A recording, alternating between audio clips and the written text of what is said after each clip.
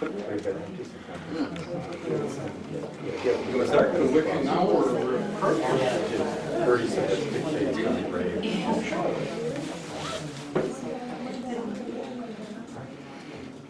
Good evening. Good evening. I'm Bill Fournier, and I facilitate the library history group. And shout out an invitation to what we call a hometowner, you know? One of the good old boys from Windsor Locks. Old.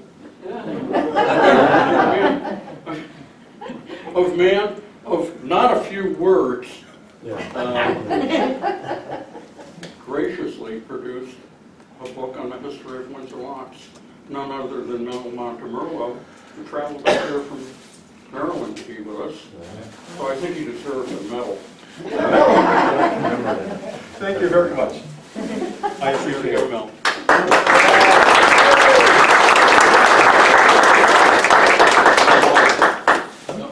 Don't bite it. I won't bite it. Well, good evening, and thank you very much for coming. I was wondering if I would be speaking to a chair. It is. I can't tell you how good it is to be here. Some of you know me from the old days, and I was born in Springfield, but my parents lived here in Windsor Locks, across from the Catholic school, St. Mary's. And so I lived here from 43 till 60 when I went to college. And I was in the university system for 10 years, and during 60 to 70 I came back a lot. 2 of those years were University of Connecticut, so I was real close by. And then I met my wife, Mary Beth, who was in the back, and we went off and started a careers. And so from 1970 on, I get back to Windsor Locks once or twice a year, and I always look forward to it. You can take a boy out of Windsor Locks, but you can't take Windsor Locks out of the boy. So we've lived in maybe a dozen places in our careers, from Florida up to New York, and almost always in small towns. And we retired. I worked 35 years for NASA in Washington, D.C. We lived outside of Washington in a little town called Burke. And it was a nice place to bring up kids. We had a great life. And after we retired, you find that this area around Washington, D.C. is very trafficky. You wake up at midnight and there's a traffic jam. And so while it was a great place to bring up a family, and we did, and we had a great time. Mary Beth said, why don't we go live near the children? And I said, we have 3. One's in the state of Washington, one's in the state of California, and one's in the state of Maryland. She said, state of Maryland. So we moved up next to near about 5 miles from our daughter and son-in-law and the kids. And so we do a lot more babysitting now, and it's easier the second time around. But this town called Bel Air, Maryland is quite interesting. It reminds me of Windsor Locks in the 1940s. And what I mean by that is it's a small town, and everybody knows everybody. And if you insult somebody, it'll get back to them by the end of the day. And so nobody does.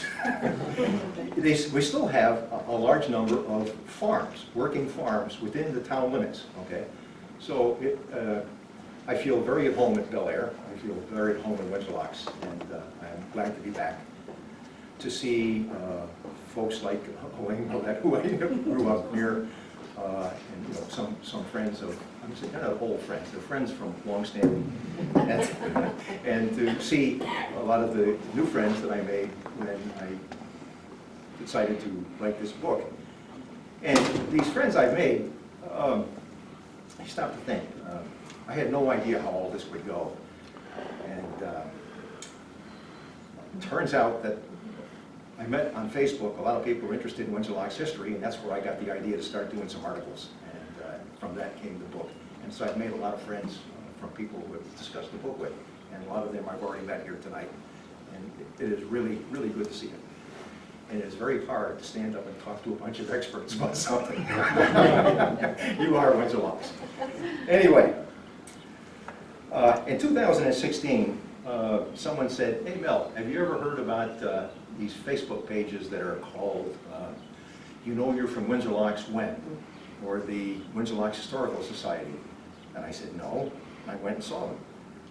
And I saw these people talking about the Windsor Locks that I remember, and they were having a good time, putting pictures up, putting stories up. And I said, I got to be a part of this. So I started getting in on it, and I said, I got to organize some of this. So I put together an article, and I called Mickey Danwood, and turns out Mickey was happy to help. And when I say help, I sent him, I guess, almost all the chapters when I had to come up with a pretty good draft, and he made sure there were no errors in there, and offered me help in terms of where to find various things. So, Mickey, thank you very much. And that was great. And I got into it, and it was fun. And my mother, Lena Montemerlo, a lot of you may remember, taught history at Windsor Locks Middle School. And I think that's where I sort of got the bug. And as I was writing these articles, I sort of imagined my mother yelling at me, "Heck with the articles, write a book!" So I said, well, let's give it a shot. And it's interesting, when you first think about writing a book, you say, I don't know everything, I don't know anything. What software package should I use to write this thing? How do you get a book published? How do you get a book copyrighted? How do you find somebody who can print it? How many copies are you going to need printed? Is anybody going to buy it? Should you just put it on, say, on the web and let them download it? What do I do? How do you figure any or all of this out? And you get scared. And it turns out all first-time authors go through the same thing. You get a little, what do I do? And I called Phil Devlin. And Phil wrote that great book on Dr. Carnelian. And he said, you know, Mel, I went through all those problems, and don't worry about them, they'll all go away. He said, I'll tell you about some good places to get stuff printed, and as far as numbers, you know, we'll figure that out. And he was right. Most of those problems just went more easily. And then as the articles came along, it became fun. And how do you start? First thought was when I was so nicely asked by Bill to come and talk tonight, I'm thinking, who could be in the audience? And I was thinking, possibly 3 types of people. And I'm thinking now there's only 2. But one type are historians, and there are Windsor Locks historians right here in the audience. And another type might be, but I don't see any, kids from the middle school history club. And there aren't any here tonight, right? Okay, I can tell better jokes. And others are what I call normal citizens, not non-historians. And how could I say something that might be useful and fun for all 3 groups? And the answer is, one of the main things I learned in writing the book was where to find information. And the longer I went on, the more I found from other people and from working about myself, about 20 places to find good information. I got a handout here, so you don't have to take any notes. Not that anybody has a pencil.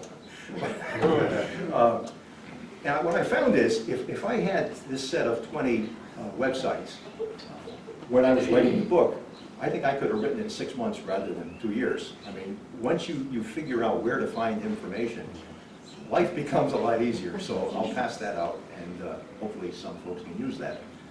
And I thought, well, it's obvious how the historians could use it, and the middle school historians, but how about normal people? Well, I used to be a normal person.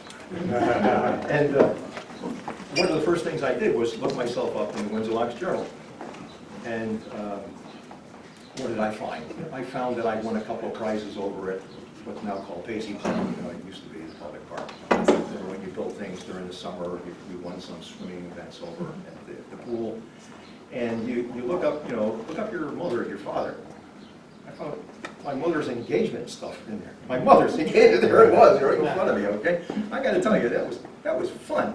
Then I found the write-up on, when they got married, and I looked up my grandparents.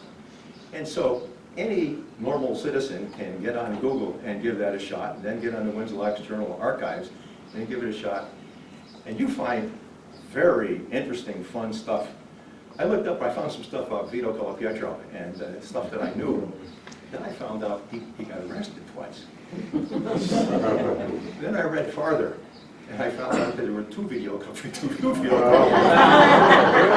was the other one who got arrested twice. Anyway, so if you haven't done it yet, when I give this out, it has on it all of the websites to look at, including the Windsor Locks Journal archive. And they're a hoop to use, and no work. Now, after you use it 2 or 3 times, you'll get faster at it, because there's a couple things you've got to learn, but they're easy enough. So I recommend everybody do that. It's a couple of fun evenings, and that is real research. I mean, that's what it's all about. It's fun.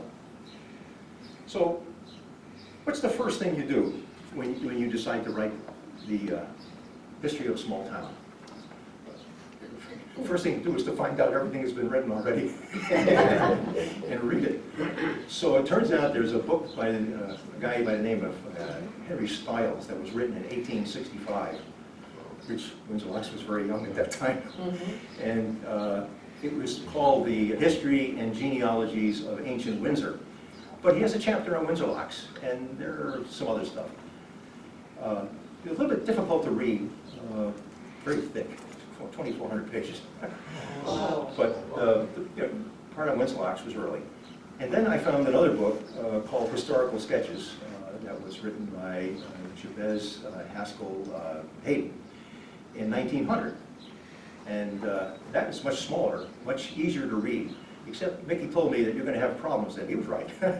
That when you read it, you find that he's using terms like Center Street and Main Street, and you can't put this all together. And the reason is, Center Street, Main Street, all that didn't look like it does now. And so if you had a map, it would be easier. But still, it's a fun, easier read. But then again, he published it. Windsor Locks Journal published it in 1900. That was a long time ago. And I found some other publications, like during the bicentennial and the centennial celebrations. There were pamphlets put together. And there are some very nice histories of Windsor Locks. But when you look at them, they're only about 12 pages long. So if you take 300 or 400 years and you put them into 12 pages, it's kind of thin. So I looked at all this, and I made a list of everything I found. And I put it on the website. I did it for my own purposes. And the website is WindsorLocksHistory.com. If you ever want to look up and see what all those books are, you can download them for free from there. The ones that are downloadable, others are there if you ever want to look them up. So the first thing you do is you make a list of all those things, and you read them. That's the easy part. What I found was that the next thing I had to do was swim in them. What do I mean by swim in them? You had to read them, and then you have to go and think and make notes and read them again and look things up. And you keep swimming around until you start seeing the same things in your mind a couple of times, and things start hanging together a little bit. Not that you know everything, but it's just that you're starting to get a feel of the flavor of things. And so those 2 books were the main ones. There was a bunch of other things. So what's the third thing you do? After you've found the books and pamphlets and you swim around in a little while, the next thing you have to do is to think, okay, how many 1,000 volumes would I like to write? The answer is maybe 1. And so how do I take everything that's out there and figure out what's important? I found that to be about the most difficult thing. You read all this and you say, what's most important? So I came up and I said to myself, the hardest question I can ask about Windsor Locks history is, what are the 7 or 8 things which caused Windsor Locks to turn out to be the way it is right now? It's an interesting question. If 4 of us tried to write down answers, we wouldn't come up with the same answers.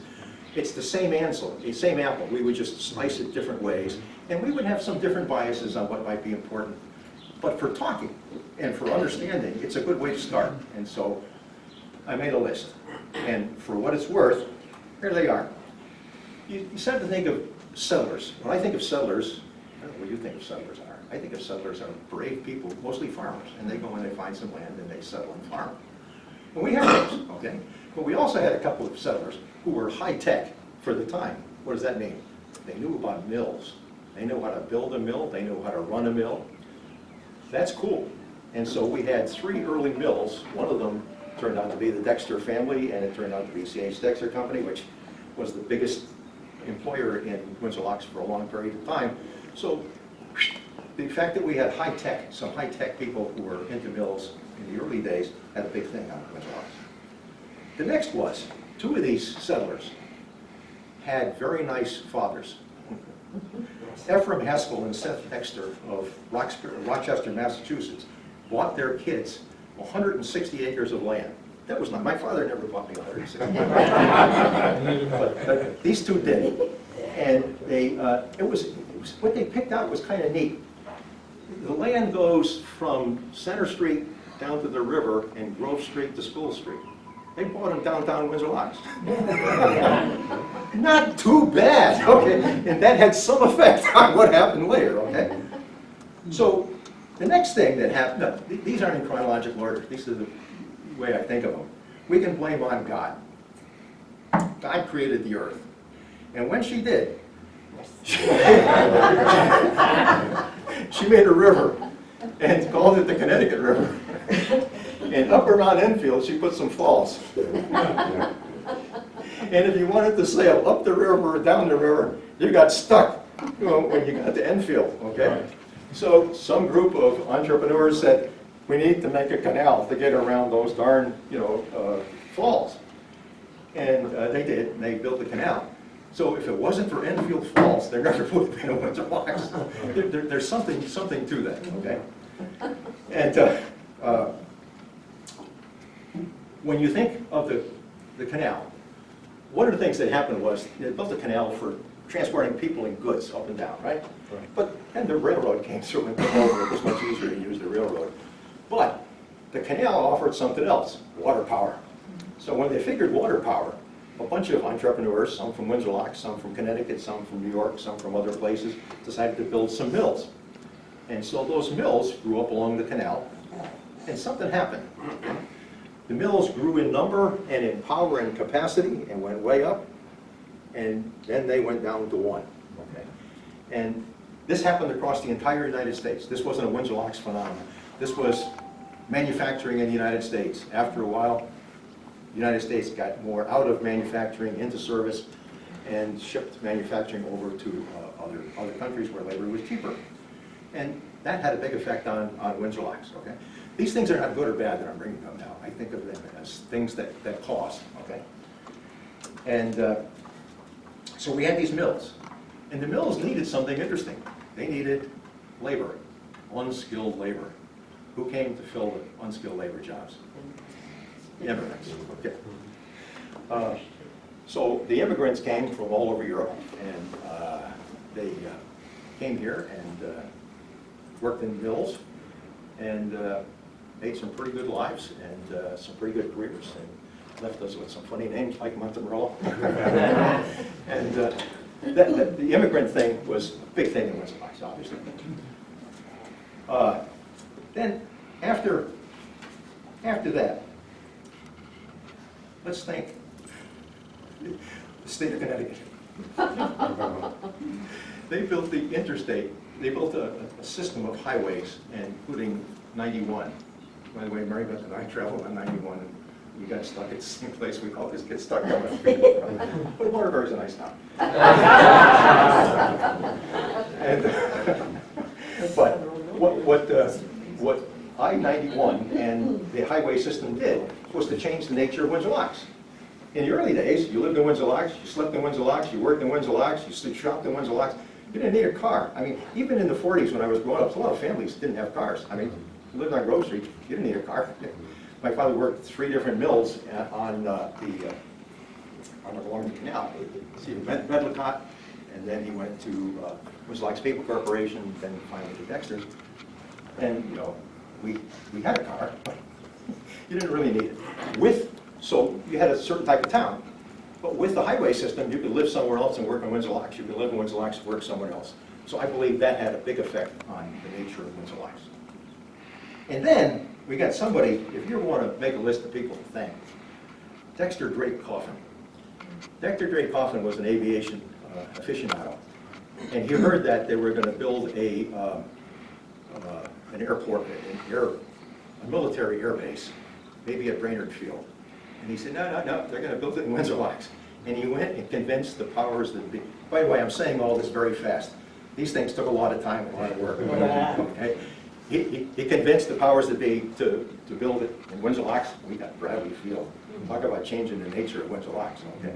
You could use Windsor Locks. You could use something like that with what's going on with the mills. So along with Bradley Field, then came the aerospace companies that along with it. And so we're up to number 7. And then there was number 8. And number 8, which changed the face of Windsor Locks anyway, was, to me, in my mind. And by the way, I'm going to give these to you and pass this out.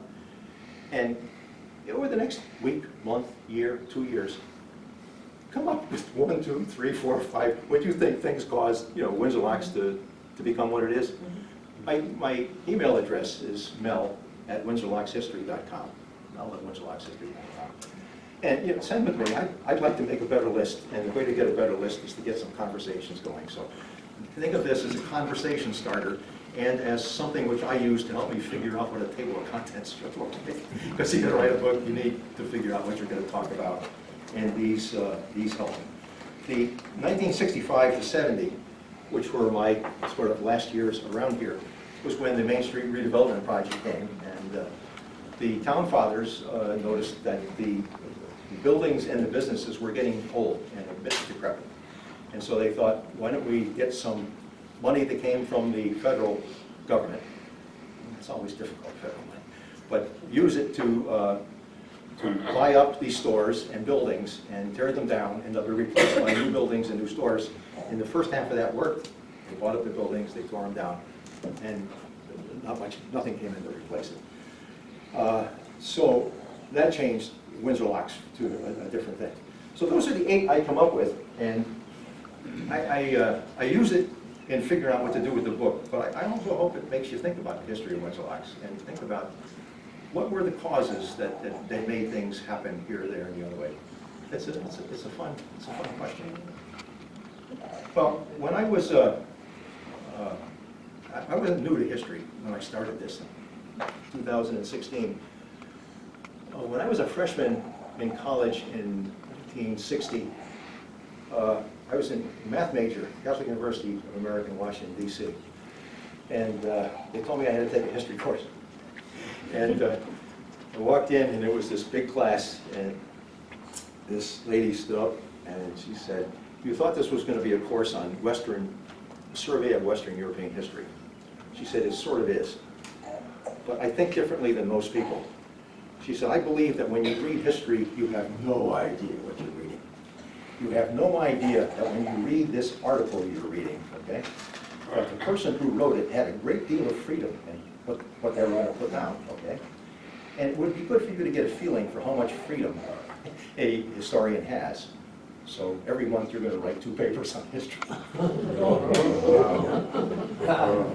That was the hardest course I've taken in my entire life. I put more work into that than you would believe. And a lot of the students just hated this teacher, who was very good. But I tell you what, she said, practice, practice, practice, you'll get it. She said, your first ones are hard, your 5th one, you'll be much more relaxed, and by the end of the semester, you'll understand what I was talking about. She was right. And when I started writing this stuff, I realized, I said, what am I getting, I said, I want a chapter on the early ice cream stores of Windsor Locks. How many other people would do that? I had some flexibility, and I took it. And the reason I did ice cream stores was, I've always thought that Windsor Locks had a love affair with ice cream, pizza, and hoagies. And so part of the nature of Windsor Locks to me was that. And so I put that in there. And I had a lot of fun doing it. And of course, I had some family interest in it, and I knew others who had ice cream stores. Not that they were ice cream stores, they were more general stores, but that's what it's all about. So that course that I took in 1960 affected me a great deal. The professor said, when you do this, be aware. There's one thing you got to do. If you don't list the sources that you use, it's an F. It's an automatic F. Anytime you see something that doesn't list sources, it's not a history paper. It may all be true, but it's not a history paper. No sources, no history. You got it? Yeah. No sources, you failed. Oof. And she said, there's two reasons to use sources. One, we all tend to get sloppy at times. But if you have to show where you got information, then you can't get sloppy. Okay. And the other thing is, someone can check on you. She said, rarely do people check on another, but oftentimes they'd like more information, and they can go to where you got the information. So that's what I learned. Now, I worked, 40 years in aerospace, and all in science and technology. And so whenever we did a study, I had to write up, one thing you do is do a study, you have to write up the history of the technology up to the point where you're doing your study, okay? I wrote up a lot of history for 40 years, but it was all science and technology, so I had never done anything like a town before. But I did have a lot of experience writing history, so I had a start. So you stop to think. It's hard to think back, but back in the 1960s, when you did a history paper or any kind of paper, where did you go? Went to the library. What did you use? Hard catalog. When we come to the topic, okay? You went to find the books, but somebody already took them out. And so you were limited to the books you had, close by, and some of them were already gone, and you had to read those darn things, okay? Well, in 1980s, the internet came through, and internet changed everything. I mean, now you can find everything that's in almost every library in the world.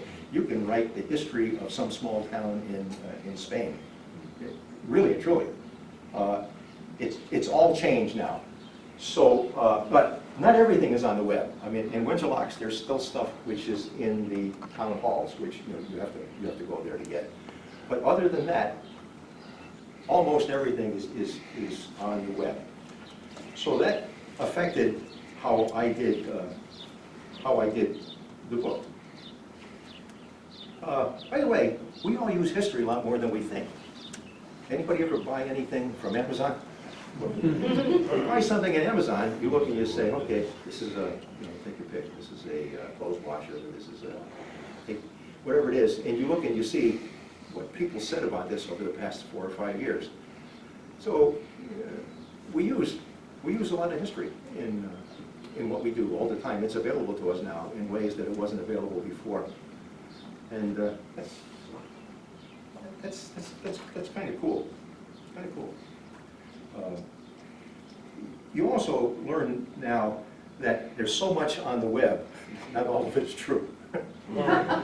And you also learn that some of those things you find on Amazon were written by, I just say, people who were paid to write it.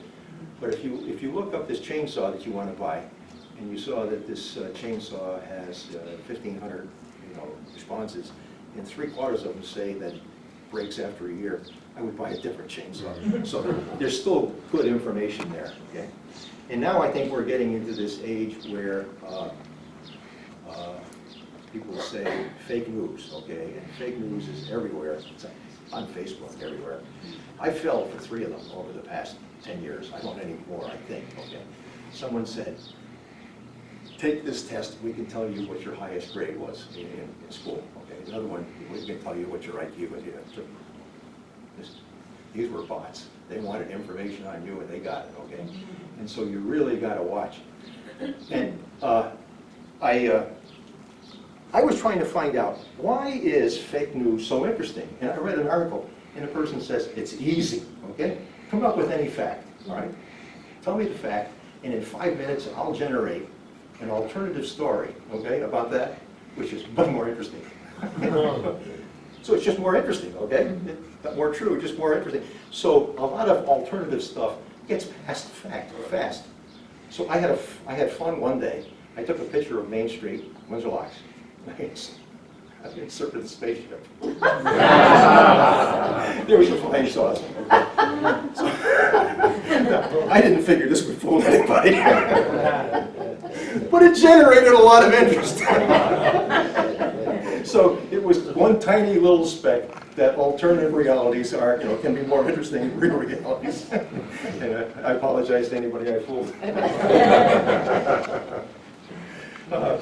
Okay, so we think about where do we go to collect information? And the first is the most obvious place, Google, or if you use Bing or something like that, but I think most of us use Google. And Google searches more than anything. You can't find anything. It's big. It searches all sorts of stuff. You can come up with 10, 15,000 responses in 6 seconds. A lot of them aren't useful. You pick the ones that are most useful. So whenever I research anything, the first place I go is Google. And for instance, someone said, "You never did Lillian shop." Oh. We have someone here. And so I had some fun, and this is after the book came out. And I couldn't find much. I looked up Lillian shop, and on the Windsor Locks Journal website, you could find Lillian shop, and I found lots of advertisements. But they stopped a lot of years earlier than Lillian shop was around. Okay, I knew that. What happened here? Lillian changed the name, the spelling of the name shop from S-H-O-P-P-E to S-H-O-P halfway through her book, or halfway through her, and once you knew that, you could look up the rest of the story. So it's not, you got to use a bunch of tricks, and you do, and you figure out, you change spellings, you do other things, and when you're sick of that, you've done a bunch of it. Now, some things can't be found. Somebody said, "What do you know about?" Does anybody know about a hosiery company in Windsor Locks? Rams. Rams hosiery. Okay. I challenge you all to go forth, look on all the websites, and see what you can find about Rams hosiery. Okay. It turns out, if you look in the Windsor Locks Journal, you'll find all sorts of ads. They put ads in every week. Okay. Try and find out much about the people who owned it. I found out his name, and I found out her name, and I found out they don't exist in the U.S. census anywhere, okay? These people live off the grid. So there are places where you run into a roadblock. I wonder if they originated in Windsor. There was a Rams in Windsor. Rams in Windsor. Yeah, right on 75. I will look that up. But anyway, so you see, you can talk to people, you find other things. They had a side business. Yeah, They were known for their side business. The side, I've heard about the side business. Red Interesting light stuff. and green I light. understand. Yeah, Okay. Yeah, I couldn't find anything to attribute The that Windsor to. Locks police knew about it. I talked to a person who used to be a policeman, and he told me about that. But since I can't source that, I can't write it down.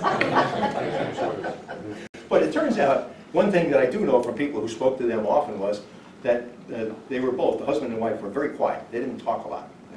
The lady said, "I used to want to be a nun. I was going to training to become a nun." But she said, I married him instead. And the last thing I found was that he was found with, this is in an article, a good deal of stolen stuff.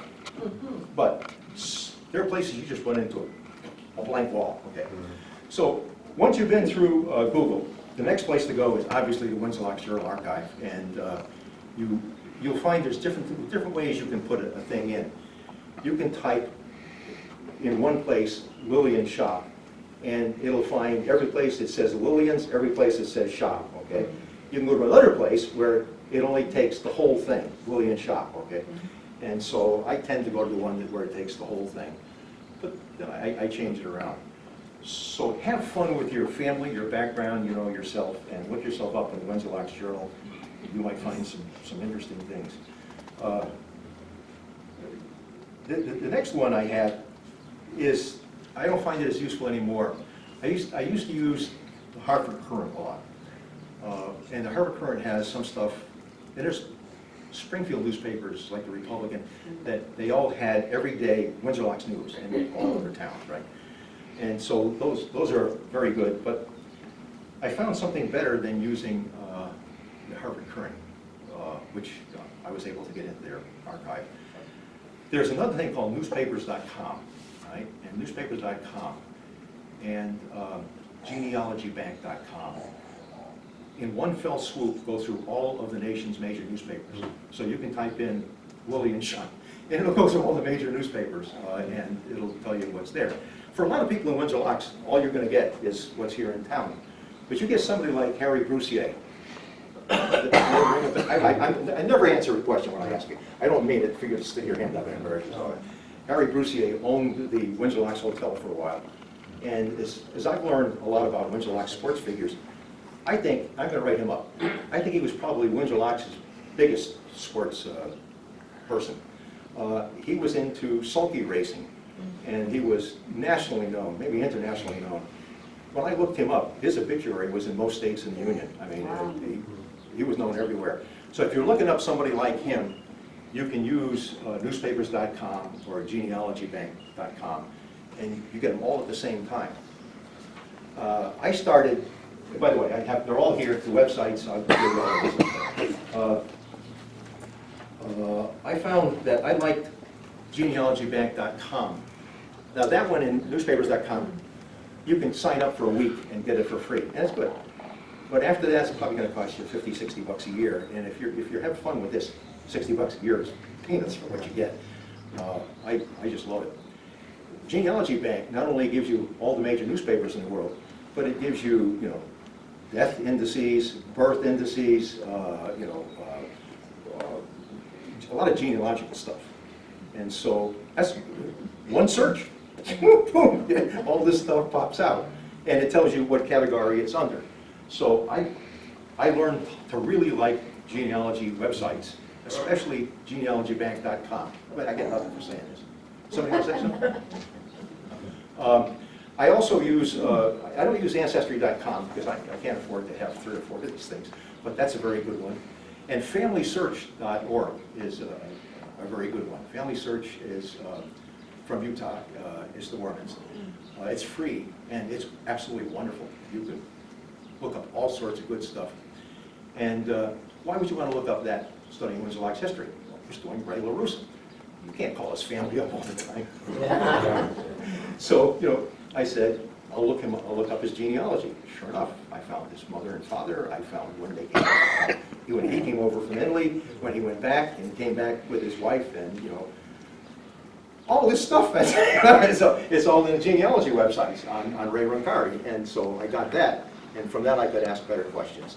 And so genealogy websites are fun. I've done a lot of genealogy, but it fits very well together with doing Windsor Locks research. What happened here? There's something else. And we're getting close to the end of this. Now, there's a bunch of historical associations. Windsor Locks has a Windsor Locks Historical Society. Connecticut has Connecticut Historical Society. There's a bunch of these, and they all have very good websites which are tuned to their needs, and they're free. And I use them. I've gotten to know them, so I know when to go where for my needs. I don't use them as much as I use the others, but they're very, very, very good. And then, websites of Windsor Locks History Archives. We have Jerry Doherty here today. Jerry Doherty's website is, I use it all the time. Need pictures? There he is. And documents. That's good stuff. Great stuff. And he took him a lot of time to organize all this. And when you find someone who's a historical librarian, you've been helped. There's another one which I think is really fun. Look it up. It's the Windsor Locks Sports Hall of Fame. Okay, there's Windsor Locks Sports Hall of Fame. Look it up like that. And Phil Devlin is the one who has written it up. And there's maybe 100 people in it, and they're noted. You know probably all the names. So on each person that's in it, there's one page write-up, their life, and there's a photo. That's a fun archive. I mean, Sometimes I go to that and just read about 4 or 5 more people. But if you're looking at people, Windsor Locks Sports Hall of Fame has some good stuff in it.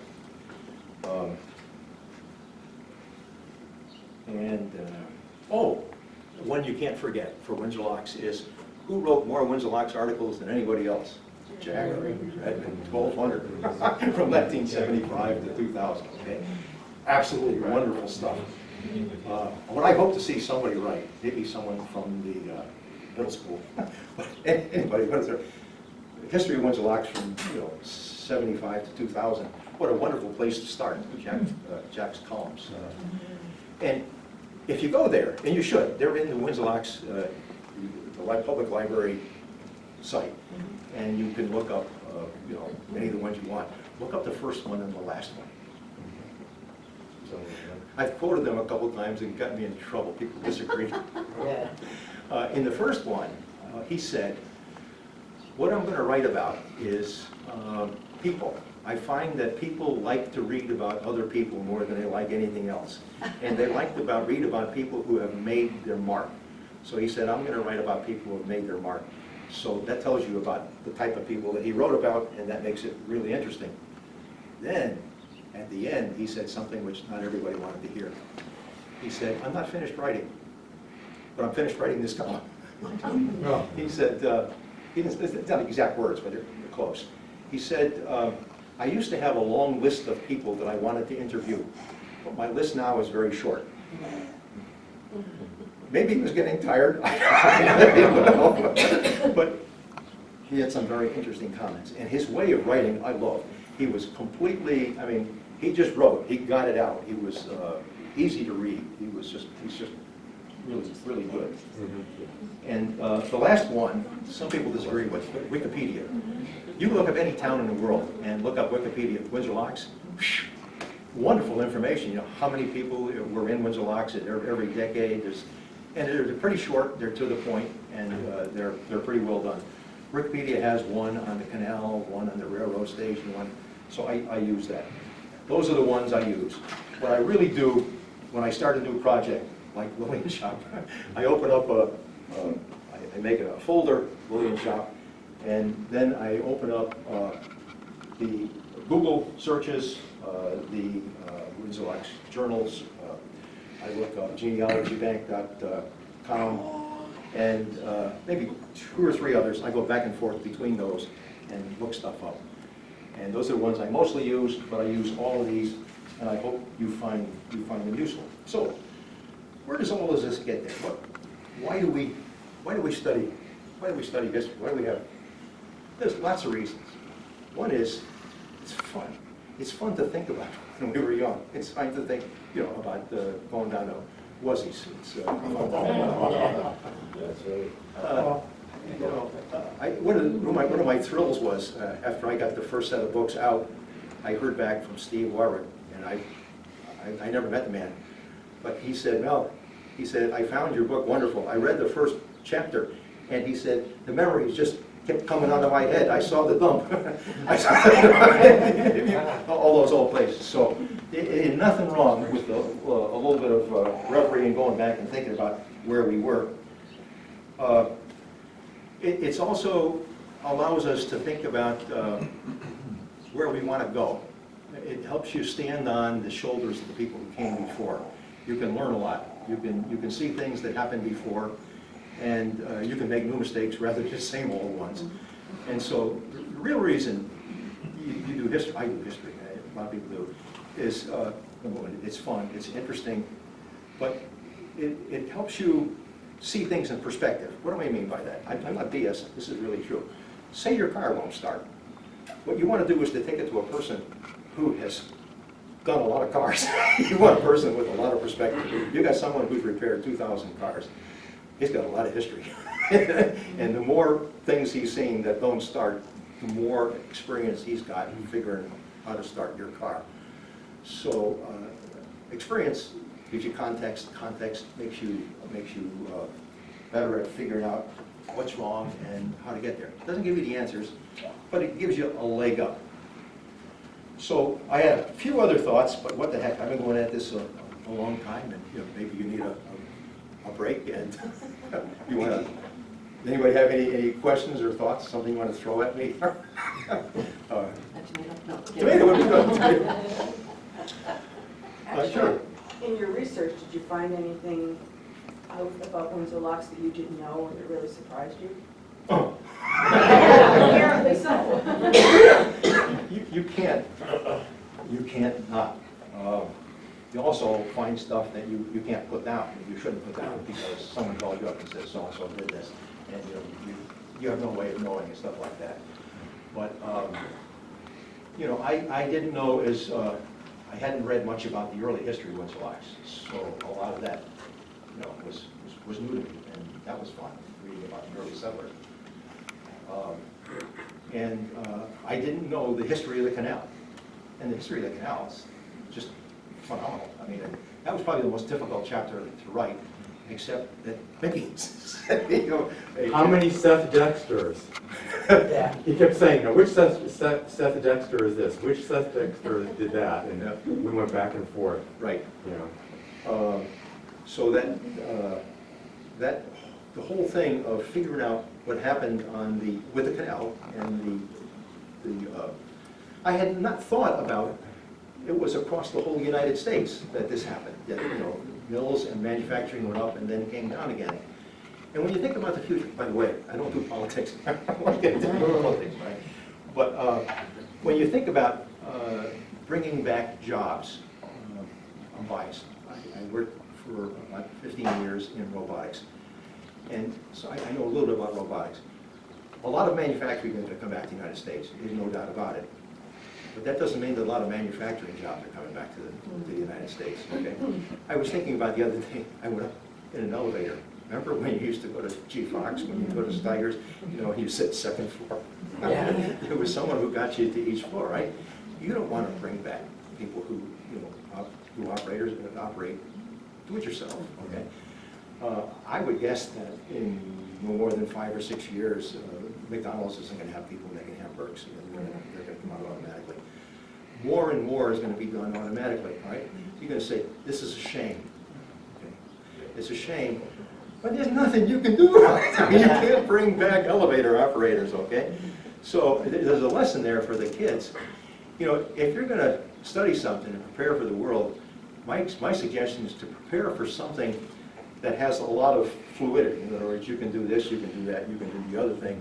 What you want is a calling card, so you can do a number of things. And you don't want to build buggy whips. Don't let go of buggy whips anymore. So that's an important one. Any other thoughts? Yeah. Just a question, when you did the history part, or even when you were just reading about it, did you find like that in the Indian settlers, like back in the 1600s, I remember, don't ask me why the time 1622 sticking out in my head for whatever I was reading. But my husband was from like the Delaware Circle, side of town, and that family, one of the streets were named, and it had something to do with the Indians. And I was curious, did you find anything out a lot about Indians and settlers? I read a lot of stuff. There are people in this room who know infinitely more than I do about this. There would be Bill Fournier, there would be Mickey Denwa, there would be others. If I had to say what was the thing I knew more about than anything else, it's Windsor Locks from 1900 to 1975. When my grandparents came here, and all 4 of them came to Windsor Locks and did their thing. So that brings up an interesting point. I talked to Bill about this earlier. I don't know if you remember the book by Jabez. Wonderful little book. And he says in the beginning, he said he didn't use sources for this book. There was no newspapers to go to, for the old days. He got it from his parents, his grandparents, his aunts and uncles, who got it from their parents and grandparents and aunts and uncles, okay? And this is called oral history. There are a lot of tribes in the world who, that's all they have is oral history. They didn't have a written language, okay? So what's the problem with oral history? Well, it's not a problem. The best you got, all right? But my mother's parents gave my mother about 600 or 700 pictures, photographs, okay? And my mother gave them to me, and I scanned them and put information on the bottom that I got from her. So suppose I did an oral history. I got a lot of photographs and stories from both the Montemerlo side and the Colapietro side. And I could easily have written that up. I still could. There's a problem. Only people in those pictures and the only people in those stories were Italians. Ah, you say. Now, I'm not knocking anybody. I'm not saying anything. I'm just saying it's absolutely true. All the pictures from my grandparents were all about, their friends and relatives, and they were all Italian. And it really wouldn't do me good to write a history of Windsor Locks that was all about Italians. By the way, there was I told Bill this and his wife this, jokes. There's not many Windsor Locks jokes, but one of my favorites was back from the days before political correctness, and you could do, ethnic jokes. I love those days. Nobody ever felt bad. I never saw a fight in Windsor Locks, about, me versus your versus my. But there was a wonderful old joke from back then where it goes like this. And by the way, you can tell it two ways. You could put either ethnic group first, and then you can throw in other ethnic groups. If you say. So there's this place in Windsor Locks where there was the Italian American Society, and the Polish National Society was just a little farther up the street. And on Saturday night, sometimes there was some drinking going on. And so, I remember, yeah, there was never any real trouble, but there were a couple incidents. Really? Give me an incident. Well, one time those Polish folks came over to where we were at the Italian American Society, and they threw firecrackers at us. Really? What'd you do? Well, we lit them and threw them back.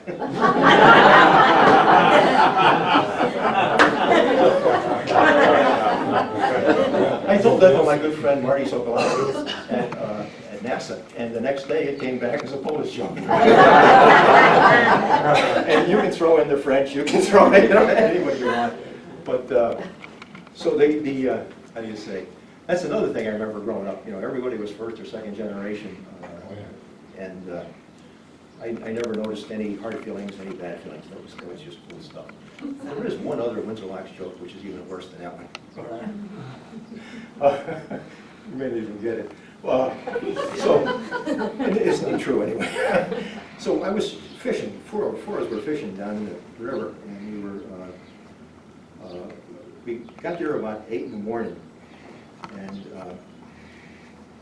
how did it go? We were fishing for carp, and so we had the waders on. We were out 8 to noon, no carp, we caught nothing. So I said, look, let's go out and get something to eat, let's get rid of this. So we're getting out and taking my waders off. I reached back looking for my wallet. No wallet. Oh, you know how you feel when you can't find your wallet? So I look back toward the water, and I see 2 carp jumping out of the water. And one of them has my wallet in his mouth. Gets a little hairier. And flips it to the other carp, and they both go down. They come back up again 3 times, they back and forth. Best example of carp to carp walleting I've ever seen. Carp to carp walleting, wall to wall carp. There are not a lot of good Windsor Locks jokes. But those are 2 fun ones. Feel free to pass them on. A couple other thoughts that hit me when I was doing this was when I do a project. Say when I start the thing on take it back Wuzzies when I started. I made a folder called Wuzzies. Everything I downloaded went into the folder, and I made 1 page. And every time I took something, I put it on a page, and so I knew where I had been, and if I had any notes on where I wanted to go, they're there too. So I always keep this running thing. I can always go back to it. So when I'm doing a big project, making a 1-page ongoing summary was a fun thing.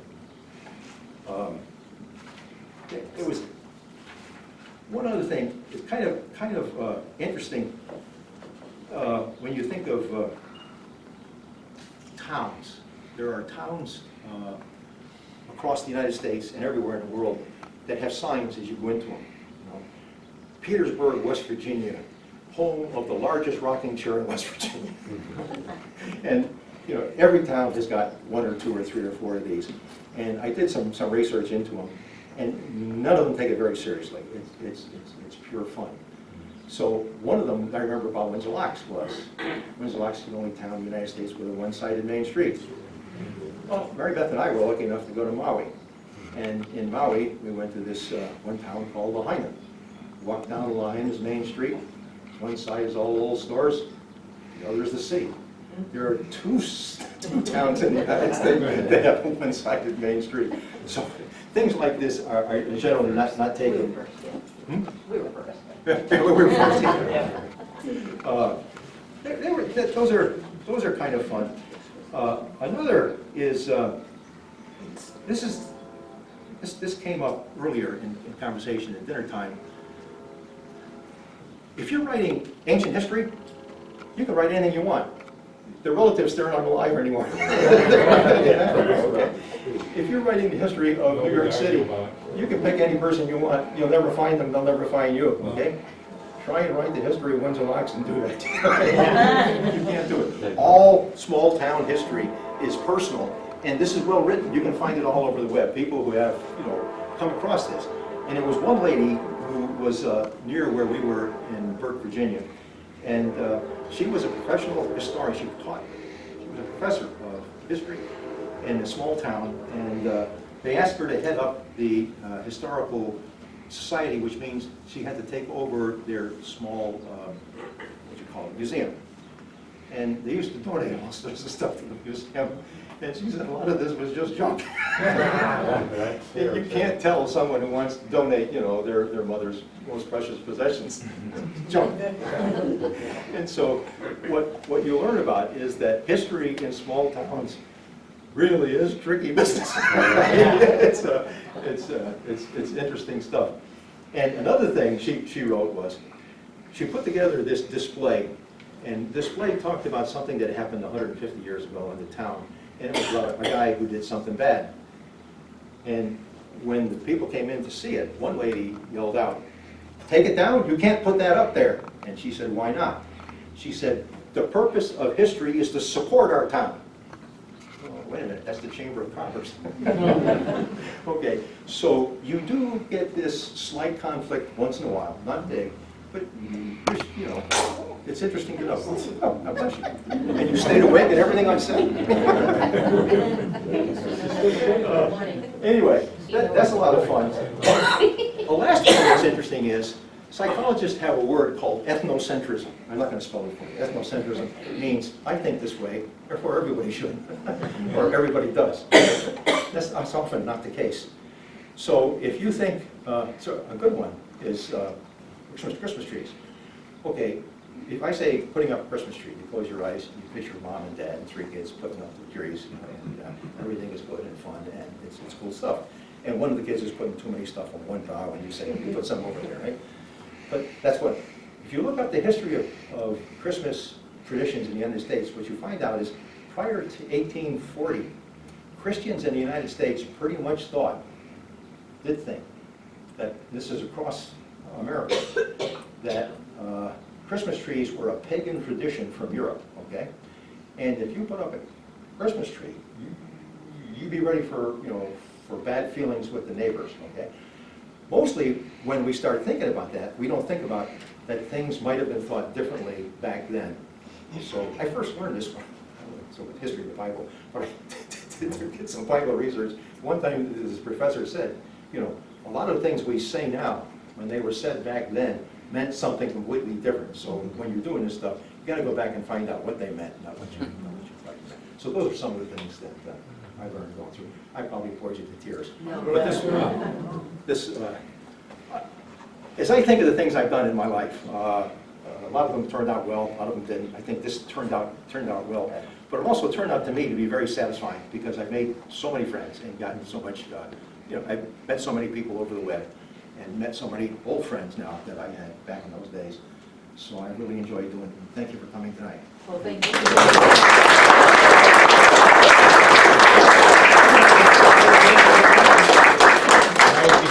I would be remiss if I didn't recognize a couple of ladies. Mary Beth Montemerlo Annie, my significant other, for the support that they give us during our hours and hours and hours of what can be to them boring research. However, we're clothed, we're fed, the bills are paid. Thank you, ladies.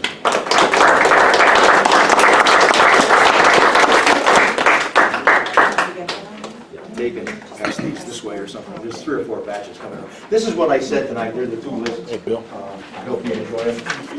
And, great. Thank you. Thank you for coming. Can we just put a reminder about Heritage Day tomorrow?